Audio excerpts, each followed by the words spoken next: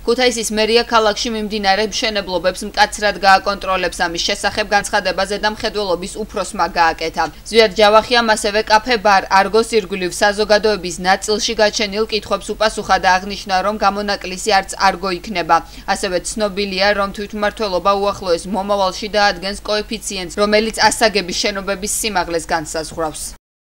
არაერთი ფაქტი გამოვლინდა სხვადასხვა მიმართულებით, როდესაც უკვე აქტიურად დაიწყო შემოწმებები დარღვევებისა, რომელიც ნაწარმოებია პროექტის გარეთ.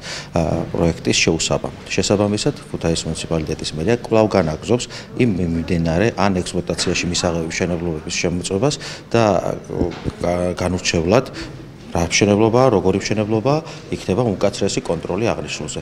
მინდა აქვე გამარტო საზოგადოებაში არსებული თემები, რომელიც კაფე ბარ არგოს შეეხება. მინდა გითხრათ, რომ კაფე ბარი არგო იგივე სისტემით, იგივე პრინციპებში არის, როგორც ყველა მშენებლობა, როგორც დასასრულებელი ასევე მიმდინარე მშენებლობები. შესაბამისად, ქუთაისის მუნიციპალიტეტის მერის ზედამხედველობის სამსახურიდან მიიღება იგივე გადაწყვეტილება, როგორც მიიღება სხვა დანარჩენ მიმდინარე თუ დასასრულებელ მშენებლობებს.